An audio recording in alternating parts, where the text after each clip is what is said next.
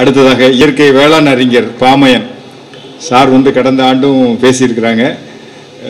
இந்த ஆண்டும் அவர்களை அழைத்திருக்கிறோம். இங்கே வந்தாங்கன்னா நம்ம சார் கணேஷ் ராஜா சார் வீட்டுக்கு தான் வருவாங்க, அங்கே தோட்டத்துக்கு தான் வருவாங்க. அந்த இயற்கை வேளாண் முறையிலே அவர்கள் எப்படிலாம் வந்து பயிர் செய்கிறாங்கன்னு நமக்கு நன்றாக தெரியும்.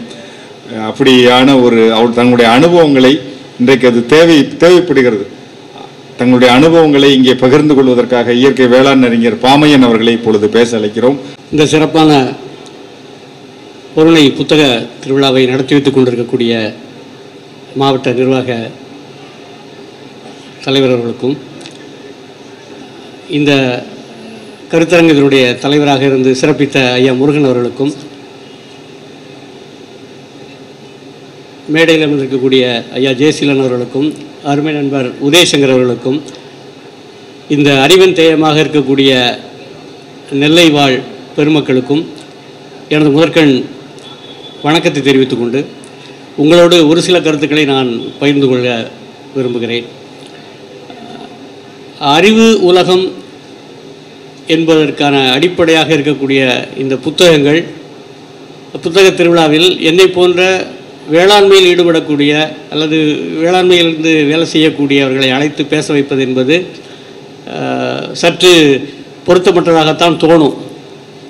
ஆனால் ஒரே ஒரு உரிமை எங்களுக்கெல்லாம் இருக்குது. விவசாயிகளாகிய எங்களுக்கு என்ன உரிமைனா, எல்லாரும் சோறு சாப்பிட்றோம்.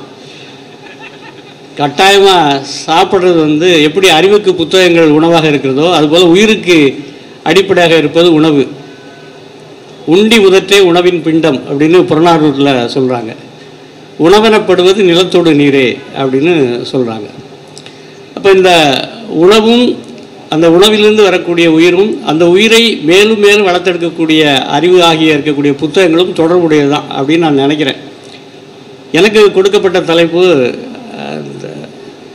தமிழக வேளாண்மையினுடைய தொன்மை, அதனுடைய சிறப்பு, இன்றைக்கி இருக்கக்கூடிய சிக்கல்கள், அதை பற்றி பேசலாம்னு கேட்டுக்கிட்டாங்க. இப்போ ஏற்கனவே பொருளை நாகரிகத்தை பற்றி இங்கே சொன்னாங்க. ஒவ்வொரு ஆண்டும் கிடைக்கக்கூடிய தரவுகளெல்லாம் நம்முடைய வரலாற்றை அல்லது தொன்மையை ரொம்ப ரொம்ப அதாவது பல நூற்றாண்டுகளுக்கு பின்னாடி கொண்டு போகுது. அது ஒரு பக்கம் இருக்கட்டும்.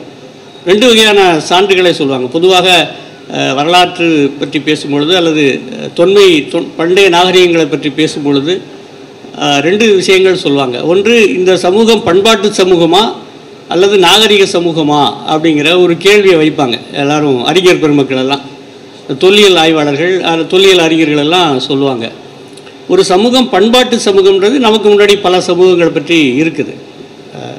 ஆனால் அது வந்து நாகரிகமான சமூகமா அப்படின்னா, அந்த சமூகத்தில் பண்டைய எழுத்துக்கள், இலக்கியங்கள், இந்த மாதிரியான அடிப்படையான கல்வெட்டுகள், இந்த மாதிரியான சான்றுகள் இருந்தால் தான் அதை வந்து நாகரிக சமூகம் அப்படின்னு சொல்கிறாங்க.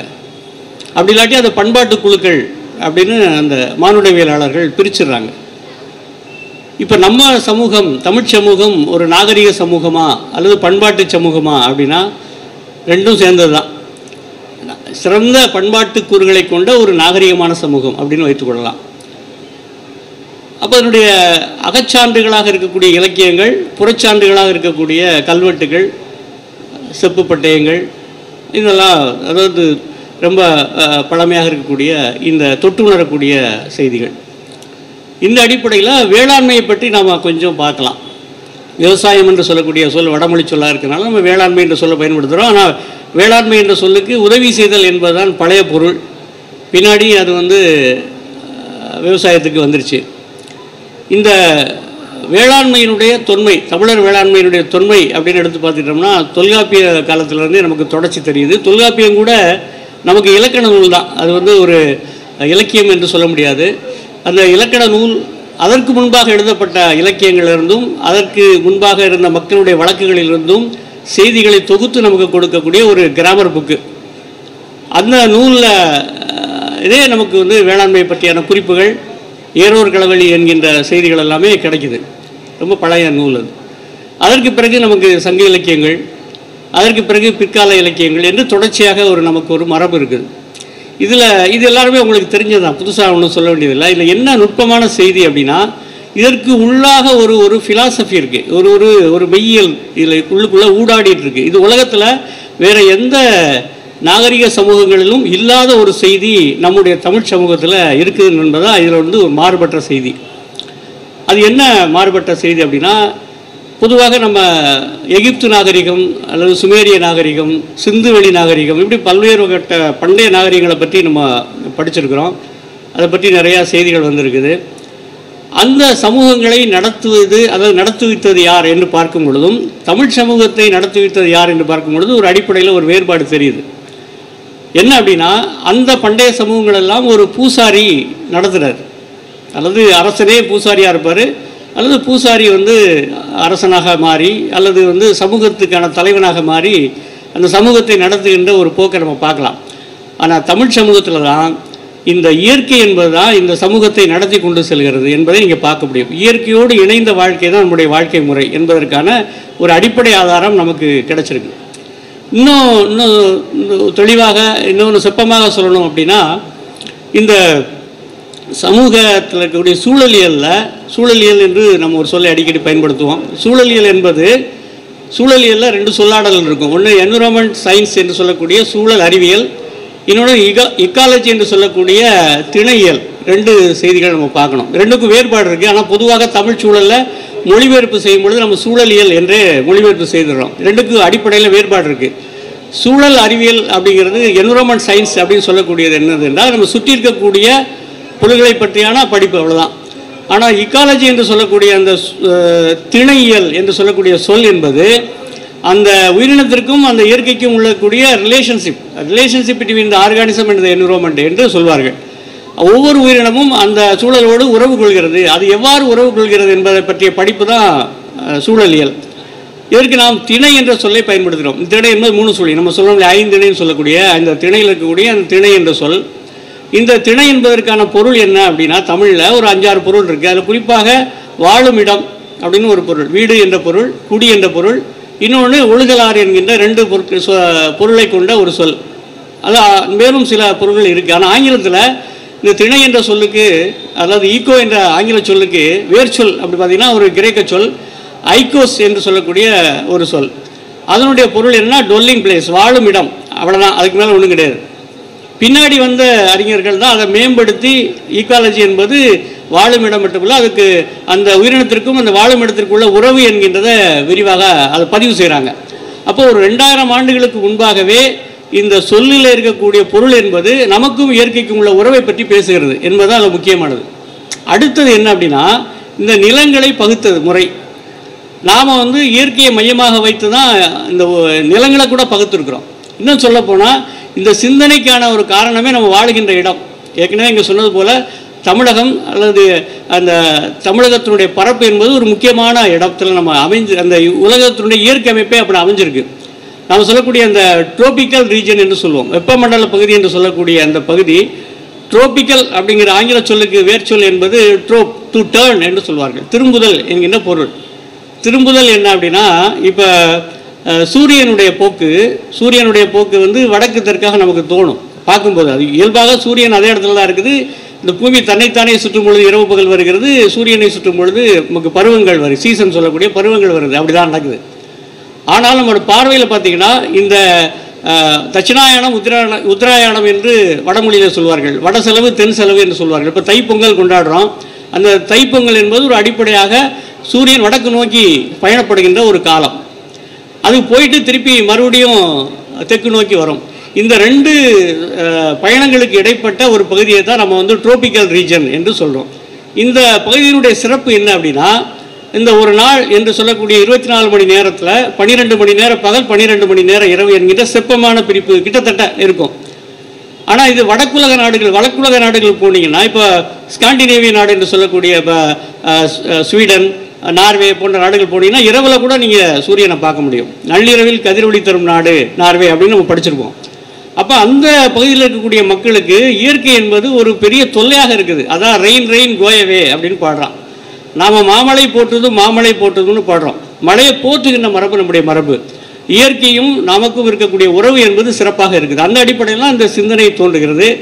மனிதனை மையமாக வைத்து அங்கே எழுத்தாளர் ஐயா கவிஞர் உதயசங்கர் சொன்னது போல் நம்முடைய இந்த சிந்தனை மரபு என்பது மனிதனை மையமாக வைத்ததா இயற்கையை மையமாக வைத்ததா, ஆந்த்ரோபோசென்ட்ரிக்கா நேச்சர் சென்ட்ரிக்கா அப்படின்னு பார்த்தீங்கன்னா, இன்றைக்கு ஆட்சி செய்யக்கூடிய சிந்தனை மரபு என்பது, இன்றைக்கு காலகட்டத்தில் இருக்கக்கூடிய சிந்தனை மரபு என்பது மனிதனை மையமாக வைத்து தான் அந்த இயக்கப்படுது.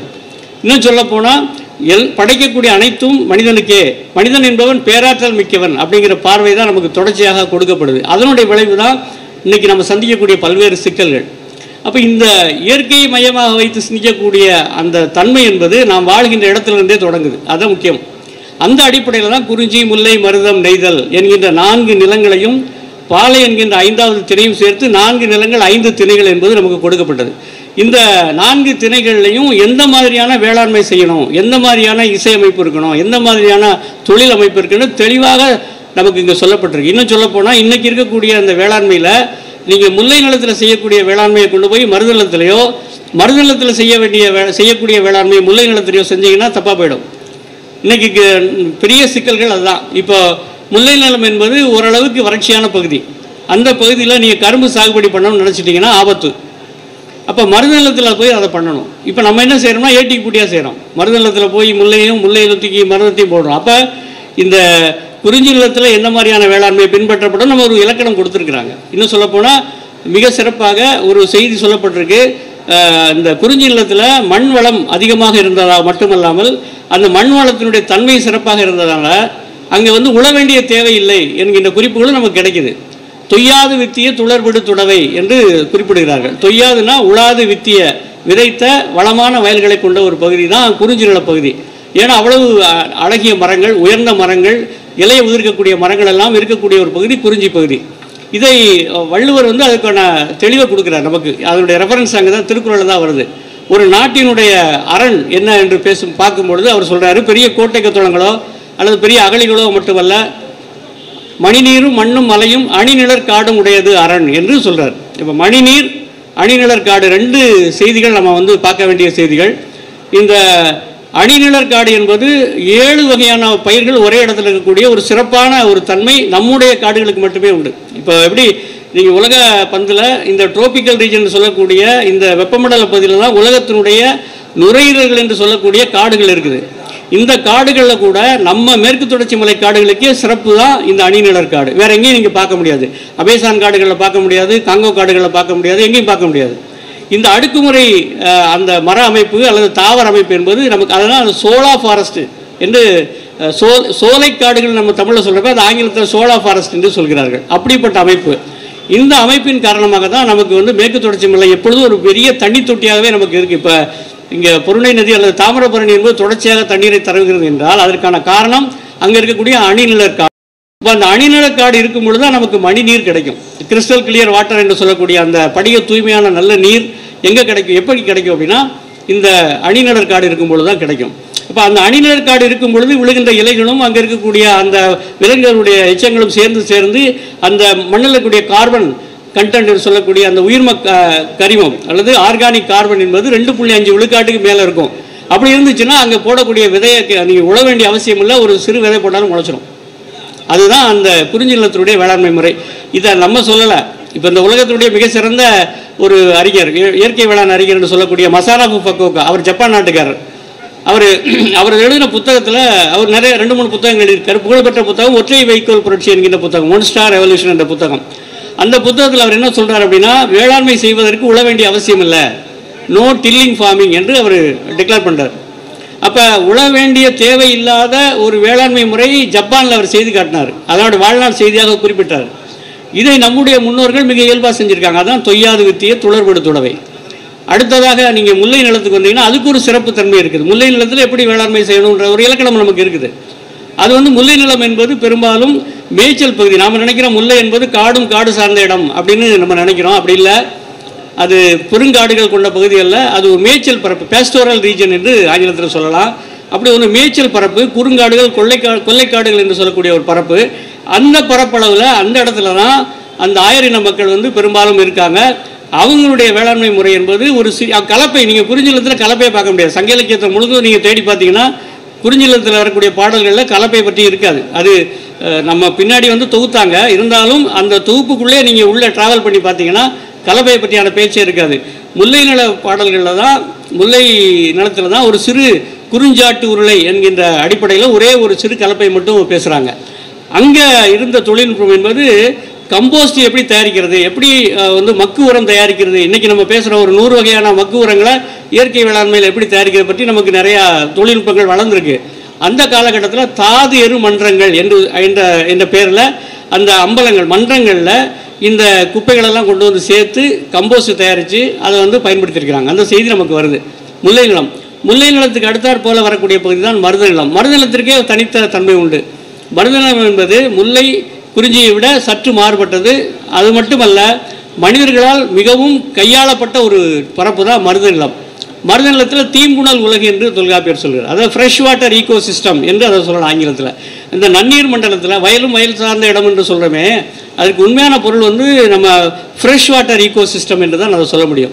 அந்த பகுதியில் 2 வகையான தொழில்நுட்பங்கள் நம்மகிட்ட வளர்ந்தது. ஒன்று வந்து ஓடுகிற ஆற்றிலிருந்து குறுக்காக ஓடுகிற அந்த தண்ணீரை தடுத்து நிறுத்தி எவ்வாறு அணை கட்டி வேளாண்மை செய்வது என்கின்ற ஒரு முறை. இன்னொன்று பெய்கின்ற மழையை எவ்வாறு சேகரித்து அதை பயன்படுத்துகின்ற முறை. 2 முறையை நம்முடைய முன்னோர்கள் பயன்படுத்தியிருக்காங்க. இன்றைக்கும் பார்த்திங்கன்னா உலகத்தில் பயன்பாட்டில் இருக்கக்கூடிய ஒரே அணை, பழமையான அணை கல்லணை தான். கல்லணை வந்து கரிகாலன் காலத்தில் கட்டப்பட்டது. கிட்டத்தட்ட 2000 ஆண்டுகளுக்கு முற்பட்ட ஒரு அணை. அந்த அணை வந்து நம்ம மேட்டூர் அணை மாதிரியோ அல்லது கிருஷ்ணராஜ சாகர் அணை மாதிரியோ பெரிய நர்மதா அணை மாதிரியோ பெரிய அணை கிடையாது. ஒரு சிறு தடுப்பணை மாதிரி தான். இப்போ இருக்கிற அணை வந்து ஆர்தர் காட்டன் கட்டியிருக்கிறாரு. அதுக்கு கீழே தான் அந்த கல்லணை இருக்குது. அந்த கல்லணைக்கு அவன் கொடுத்த பேர் என்ன தெரியுமா? ஆர்தர் காட்டன் வந்து அதுக்கு வந்து கிராண்ட் அணைக்கட்டு அப்படிங்கிற பேரை கொடுக்குறான். கிராண்ட், இந்த ஃபங்க்ஷன் ரொம்ப கிராண்டாக நடந்துருச்சு அப்படின்னா என்ன பொருள்? ரொம்ப பெருமிதமாக நடந்துருச்சு, பெருமையாக நடந்துருச்சு என்று பொருள். அந்த ஆர்தர் காட்டன் அதை மட்டும் சொல்லாமல் இன்னொரு ஒரு செய்தியை சொல்கிறான். ஓடுகிற தண்ணீரில் எவ்வாறு அணை கட்ட வேண்டும் என்ற தொழில்நுட்பத்தை கற்றுக் கொடுத்த இந்த மூதாதையர்களுக்கு எனது வணக்கத்தை தெரிவித்துக் கொள்கிறேன்னு பதிவு செய்கிறான். அப்போ 1863 வரைக்கும் ஓடுகிற தண்ணியில் எப்படி அணை கட்டுவது என்று ஆங்கிலேயர்களுக்கு தெரியாது. இங்கே வந்து தான் கற்றுக்கிறான். அதை கல்லணையை பார்த்து தான் கற்றுக்கிறான். அதை எழுதியிருக்கிறான். அவருடைய 18 வயதில் ஆர்தர் காட்டன் இங்கே வரான். இங்கே அவன் ஒரு பொறியாளர். முழுவதுமாக இந்த பகுதியில் தான் அவன் வந்து எவ்வாறு அணை கட்டுவது என்கின்ற நுட்பத்தை அவன் தெரிஞ்சுக்கிறான். அதை அவன் பதிவு செய்கிறான். அந்த புத்தகங்கள் நீங்கள் இணையதளத்திலே கிடைக்கிற எடுத்து படிக்கலாம்.